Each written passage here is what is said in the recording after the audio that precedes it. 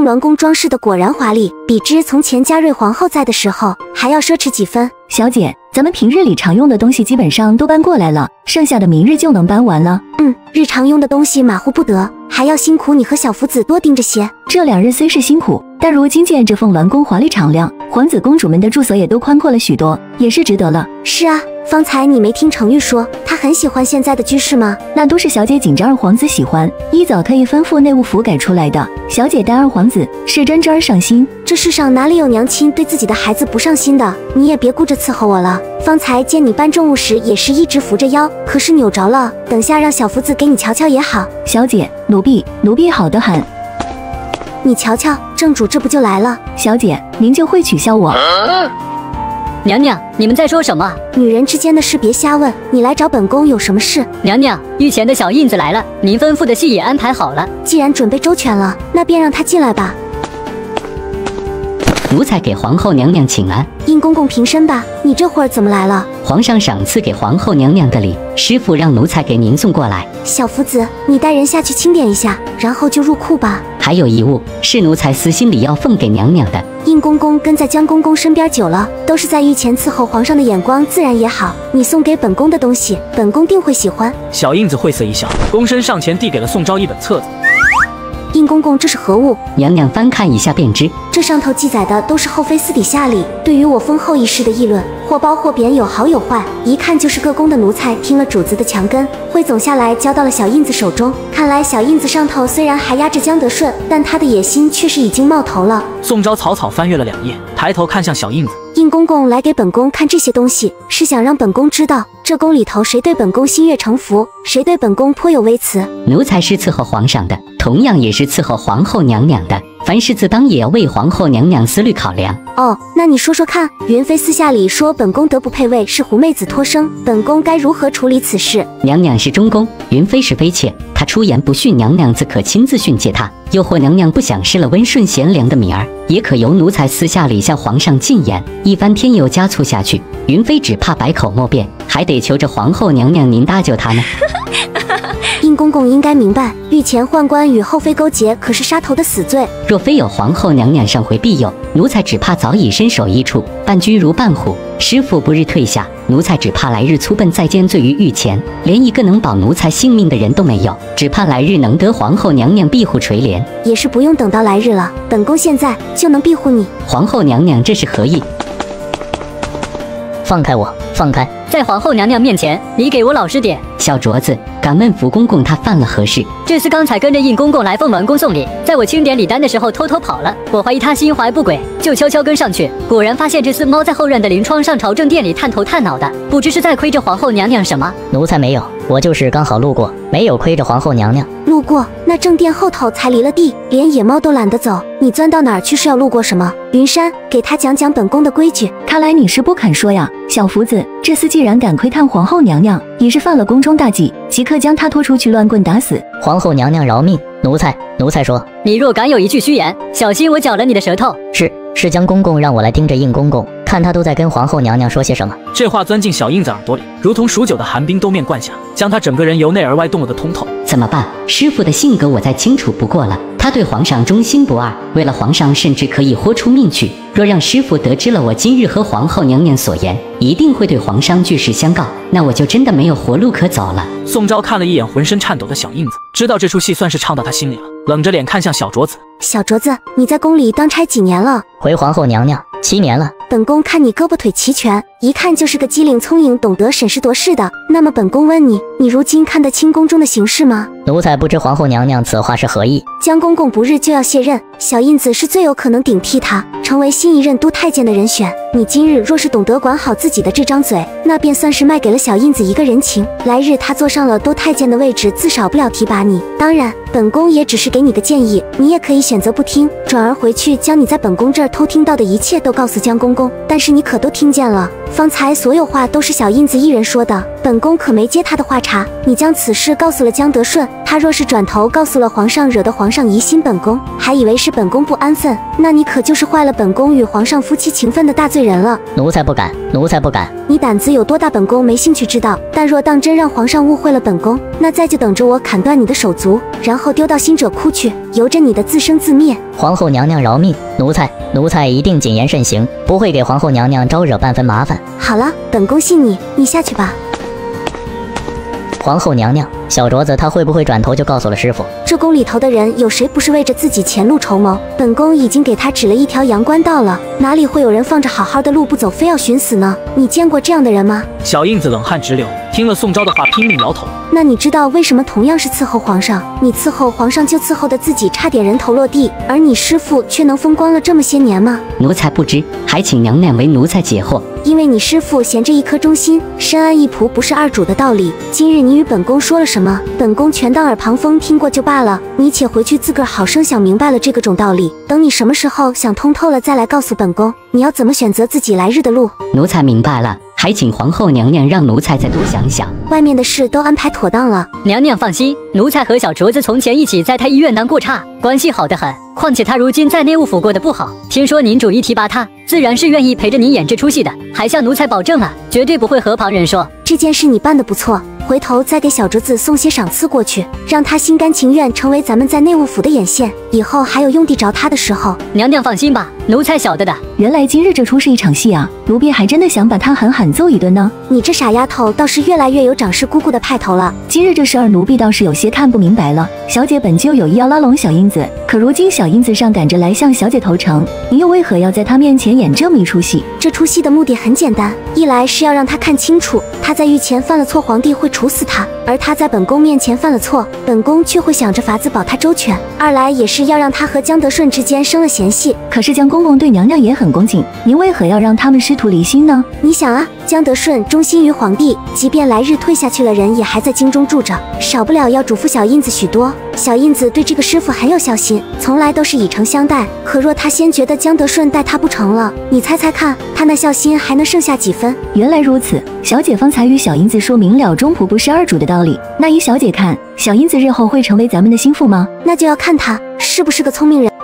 姐，明日是您第一次举行亲蚕大典，要带着公主一起去吗？不必了，明日一大早就要出宫。若心不喜欢早起，要是下午困倦又要闹人了，就让她在宫里和锦月一起玩吧。是，那奴婢让嬷嬷明早带着锦月公主过来。第二天一早，宋昭便率领后宫众嫔妃来到郊外的仙蚕坛举行亲蚕大典。等他们到时，外臣命妇与京都桑蚕大户家的女眷皆已列齐。臣妇给皇后娘娘请安，皇后娘娘万福金安。都起来吧，说来也是惭愧，这亲蚕礼本该3月出行，奈何本宫那时候临盆之际腾不开空，倒是耽误了许久。京都已经有4年没有举行过亲蚕大典了，如今皇后娘娘亲临，相信来年起朝农桑定会收获颇丰。本宫知道今年重获的事，确实对京都桑纺业打击颇大。如今到了4月，重获虽然已经遏制住，但也是错过了最好的养蚕期。今年的金绣，怕是也拿不出手了。多谢皇后娘娘关心，只是桑户以此谋生，这一场重获下去，等再过上2个月，京郊的桑户怕是连饭都要吃不上了。朝廷不会不管大家的，此事先容后再议，咱们先把大典进行下去再说。大典开始，皇后娘娘，请您进入仙蚕殿，代表天下妇女祭拜蚕神雷祖。在众人的瞩目之下，缓步踏入殿内，来到神像前奉上香火后，便跪在软垫上，对着神像虔诚祝祷。这时，神像后头突然传来一阵脚步声，宋昭闻到熟悉的味道，这才没有惊慌。哥哥在此候了我多久？你既知道我会来见你，便也该知道我所为何事。哥哥既然来了，也先搭把手扶我起来吧。安王到底还是心疼自己的妹妹，扶着宋昭起来后，又是冷哼一声，嘲弄地盯着宋昭。这皇后的福祉，倒很是衬你。重重枷锁加身，与哥哥的朝服合意，华贵是华贵，只是这金丝牢笼套在身上，反倒是不痛快了。不痛快吗？我瞧着如今你成了萧景恒的嫡妻，倒是愈发与他夫妻同心了，就连手段也是愈发相像。哥哥何出此言？我也懒得和你拐弯抹角。陈兄家宅失火，夫妇2名丧火海一事你清楚吗？有听说过，可我明明已经让人将陈兄夫妇送去了云城，萧景恒的人是不可能在衡州故宅找到他们的，可为何他们会死？陈兄夫妇俩到底养育了程昱这么些年，不可谓不尽心尽力。我私下里查过，是你让天机办的人将他们从云城接了回去。你明知道萧景恒会对他们动杀心，你明知道送他们回去下场就只有个死，你为何还要这么做？宋昭眼瞅着萧景琰对他这个妹妹失望透顶，几乎都要气得落泪。哥哥，事到如今，我终于想明白了一件事。什么？我原先还疑惑，当初先帝在立储一事上，只在4爷和5爷间举棋不定，为何从未想过要将你立为储君？这会儿我倒是清楚了，你这样冒失莽撞的性子，又哪里适合当皇帝呢？你在骂？哥哥既然知道皇帝不会留下陈氏夫妇的活口，那么你就这般把人给送走了。皇帝找不到他们，你觉得皇帝会疑心谁？哥哥，你又有几条命，能经得起他几分疑心？所以你为了保住我就要牺牲旁人的性命，那可是帮你护着成玉健康长大的良善之人啊！你这么做和萧景恒又有什么分别？那哥哥呢？哥哥又做了什么？你将人送去了云城，云城可是你的封地，可是普天之下莫非王土。皇帝要想找到2个大活人能有多难？到时候皇帝寻见了他们，连带着将你们3个人一起捆上刑场，整整齐齐全都摘了脑袋，哥哥便满意了吗？我那是没法思虑那么多，只能先。哥哥欠考虑又不是1日2日了，从你当初让我去偷天机密令的时候，还有你在宫中就敢和蓉姐姐有所拉扯的时候，我便知道你本就是个不要命的人。没错，陈氏夫妇是我派人从云城接走的，也是我向皇帝进言，让他快点杀了陈氏夫妇，免得夜长梦多。安王闻言顿时气得七窍生烟，指着宋昭半天说不出话来。哥哥也别指着我，若我不这么做，就不能从皇帝口中探出他打算如何除掉陈氏夫妇，也就不能妥善安排后头的事。后头的事还有什么事？哥哥，你当真是蠢笨如猪。当我从皇帝口中套出他打算将陈氏夫妇活活烧死的时候，便让天机办寻了衡州的恶霸痞子，将他们易容成了陈氏夫妇的模样，然后丢在故宅里头等着人入夜去烧。而真正的陈氏夫妇一早就被我从云城送去了儋州。萧景琰被宋昭的解释惊得说不出话。宋昭见他这副呆若木鸡的样子，气不打一处来。现在听明白了吗？我那蠢而不自知的好哥哥。嘿嘿嘿，我就知道我的妹妹不会做出。打住！也不知是谁方才凶的，像是我拿了他2吊子钱，急着要与我兴师问罪。哎呀，哥错了，都是哥哥的不对，行了吧？我也是怕你走错了路，活成了自己最讨厌的样子。而且这件事要说穿了也是该怪你，你做这些何以瞒着我？若是一早告诉我，我就不用。我当然不能一早告诉你，你是脸上最藏不住事儿的人。我若是告诉你了，你在宫中出入以为无人之际，仍旧是一副潇洒模样。若是让皇帝的人私下瞧见了，怎能不起疑？你是最重朋友情谊之人，陈氏夫妇又是你的挚友，挚友离世的悲痛，你若不能时时装下去，倒不如让你信以为真。做戏的人都入戏了，那看戏之人还有不信的道理吗？我靠，有你在萧景恒身边，可真是他的福气，你这不得玩死他呀！我为何要让我的夫君死？皇帝待我的好，我必铭记于心，永世不忘，日后必得10倍100倍的还给他，才算是全了我俩夫妻一场的情分。行了，那你慢慢玩他，我得先钻回去躲着了。宋昭闻言好奇地跟过去瞧瞧，这才发现那神像后头被挖出来一个小洞，萧景琰人高马大的缩成一团，正好挤进去。宋昭忍不住扑哧笑出声。你这来都来了，还遭了这么大的罪，也总得见一见你日思夜想之人吧？萧景琰眼神一亮，巴巴地看着宋昭。好妹妹，你是说？嘘，哥哥你且藏好了，可别露了尾巴出来。